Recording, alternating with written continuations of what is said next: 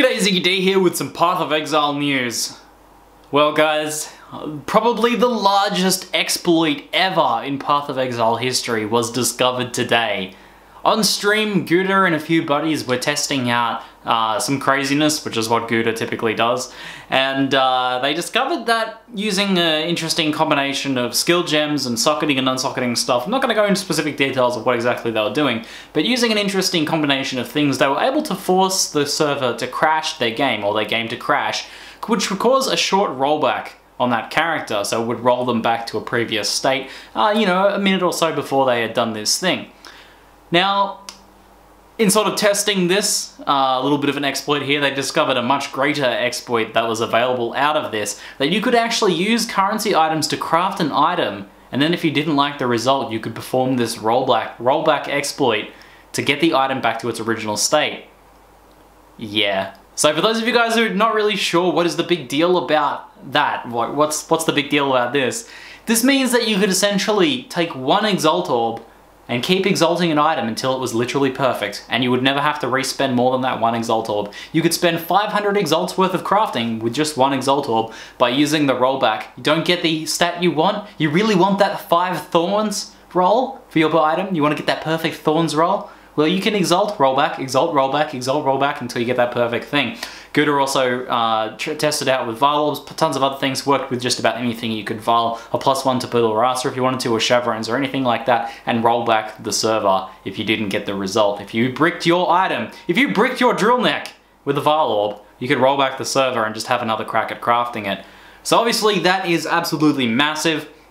I got onto the guys on ZiggyD on Skype, Chris, Rory and Carl, and they said that they already know about it. They've been working on it since this morning, and thankfully, because this is something that when something like this happens, you think, wow, how many people have known about this and kept it secret and been exploiting this for a very long time? Like, this is huge. This could have a big impact on the game. And now that it's so public and widespread, you know, you're worried about like the potential implications this is going to have on like crashing the game economy and things like that. Well, the good news is that the guys at ZiggyD said that they are quite aware of who has been doing it. It's very easy for them to track, so they are currently locking all accounts that have been using this. So they're just doing a blanket lock across anyone who is performing this crash. So before you get out and think about crafting your own Uber items with this exploit, just keep in mind you might well lose your account. And yes, I did get Ghudda banned, pretty much.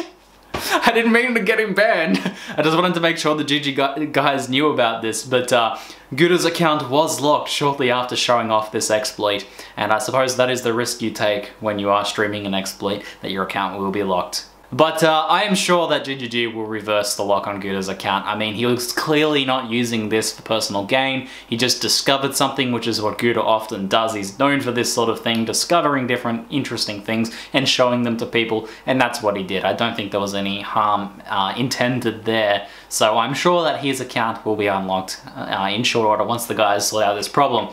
So I'm expecting that we get some sort of rollback on this, or at the very least that they have locked all accounts associated with this particular exploit, because otherwise, if ZiggyD wasn't getting a good handle on this, which it does sound like they are, if they weren't getting a good handle on this, it would be extremely screwed up for the Path of Exile economy. There would be no trust in a lot of the crafting people have done. You know, imagine if someone, you finally manage, after spending 500 Exalts and Eternals, to craft your perfect GG dagger, and you show it to the community, you're proud of this thing you've worked on, and then everyone's just like, yeah, you just used the exploit, didn't you? And there'd be no trust there anymore. So I do hope that this is fixed, and very completely, like ZiggyD's like, yeah, it's extremely easy for us to see each person that was doing this. And that does sound like the case from what Chris has said to me so far. So that's the good news, but pretty interesting stuff to see all this sort of play out, and like, wow, just sort of mind-blowing that such a large exploit could kind of sneak its way into the game and kind of be relatively undiscovered, because Chris said that only a few people had actually used the exploit before now, so very few people,